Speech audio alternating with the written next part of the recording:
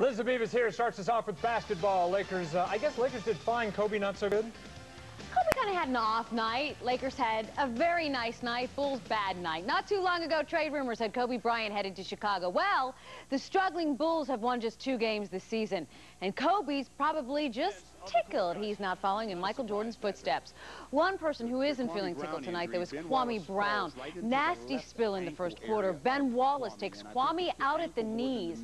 Brown, in a lot of pain, left the game with a sprained knee and ankle. X-rays were negative. Kobe had a fairly quiet night, but keyed a huge Lakers run. Number 24 scored 10 of his 18 in the third quarter. The Lakers scored 18 unanswered points over the third and fourth quarters, and they beat Chicago easily, handily, 106-78. The Boston Celtics returned to glory as ahead of schedule. The Green Machine took its undefeated record into Orlando in search of its 9th straight win. James Posey's three-pointer gave Boston a late 1-point lead. The Magic conjure up some hocus-pocus. Hedo Turkoglu drills the tray. Turkoglu, yes. Orlando hands Boston its first loss of the season, 104-102. Buffalo, New York, the center of the football universe tonight. Not so much for the Bills, but for who they were playing. Undefeated New England, looking to go 10-0. Tom, at the other end of the spectrum, those hapless guppies called the Dolphins. Miami, still looking for its first win this season, smells fear in Philly. Can a dolphin smell fear? Not sure, but it can't smell the end zone. Ted Ginn returns a punt 87 yards for a TD. Miami led 7-0. In 1972, the Dolphins went 17-0. 35 years later, they are on the verge of a complete about-face.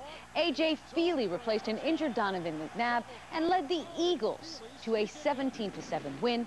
Miami is now 0-10. The Dallas Cowboys look more and more like the team best capable of competing with those perfect Patriots. Even when they screw up, they're exciting. Tony Romo's pass intended for Terrell Owens is picked off by London Fletcher.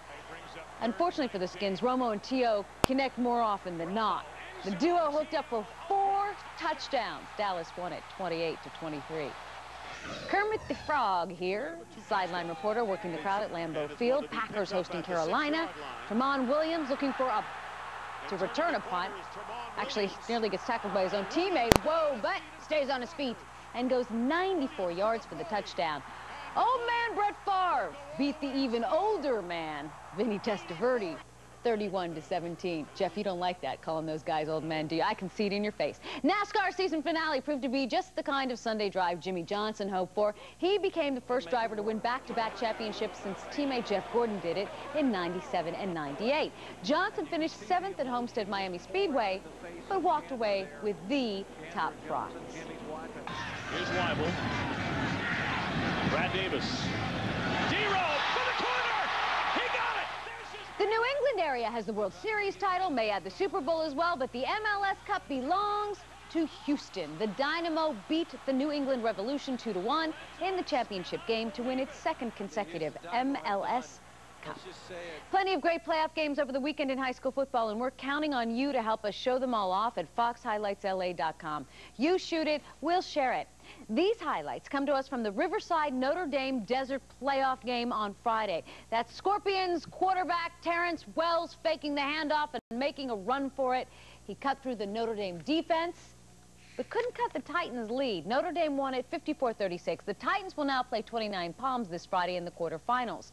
We are not above bribery around here, so upload new video at FoxHighlightsLA.com and become eligible to win an iPod Touch, like an iPhone. No phone, iPod Touch. It's a cool little gizmo. Don't forget to vote on which playoff games you'd like to see featured on our newscast. There's some really good ones to vote on. I checked out the site already, so get on there and vote. The City Section plays quarterfinals Wednesday.